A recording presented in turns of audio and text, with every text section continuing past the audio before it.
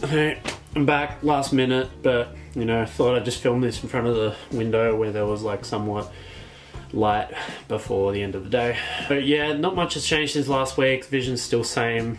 It's just that got that flash. It's getting a bit harder to read things, and I think I'm probably going dyslexic. Like, I was trying to upload a YouTube video yesterday and I thought the link was like just like going across the screen, the bar like that the whole time. When I went closer, it was just still and normal. So yeah, got that going. I'm getting heaps of special provision from school, which is really great. I'm very thankful for it. For most exams, I'm getting a scribe and a computer to do all my work, and the GAT, I'm getting a scribe and a computer and the digital copy so I can zoom in and all that sort of stuff. And also I'm getting an hour and 45 minutes extra time if I need it. Yeah, other than that, not much else is happening. I think I've got a doctor's appointment maybe next week sometime.